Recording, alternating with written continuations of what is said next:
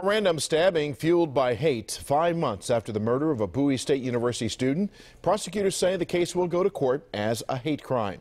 WJZ is live. Kimberly Eaton is live with the evidence pointing to the new charge. Kimberly. And Vic, prosecutors won't go into detail, but do say the suspect's online footprint led to that hate crime charge, something students here at Bowie State University say was a long time coming. A deadly stabbing sparked by hatred. His race was the cause of his death. 5 months later, prosecutors say soon-to-be college graduate and newly confirmed Army Second Lieutenant Richard Collins III was targeted because of the color of his skin. Murdered days before he finished classes at Bowie State University. He was going to school doing what he had to do.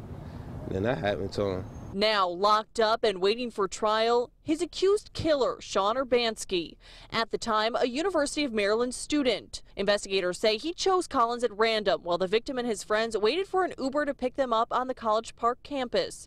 Urbanski has since been linked to an alt-right nation Facebook group. We have enough evidence to file a hate crime charge, which is what the grand jury indicted the defendant in this case for today. Tuesday, State's Attorney Angela Also Brooks would not confirm if Urbanski's Facebook footprint was the evidence behind the hate crime charge. It was obvious. What other possibly motive can it be?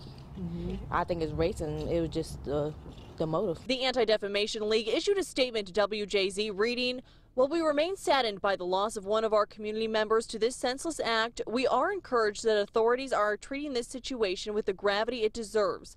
It is always important to be able to call a hate crime what it is." And Bowie State administrators also sending us a statement tonight reading, quote, "While it is encouraging to see progress being made in the criminal case, we continue to reflect on the precious life lost." Reporting live in Prince George's County tonight, I'm Kimberly Eaton for WJZ. Kimberly, thank you. Prosecutors expect this case to go to trial in January. Urbanski could face life in prison for murder charges and an additional 20 years for the hate crime charge.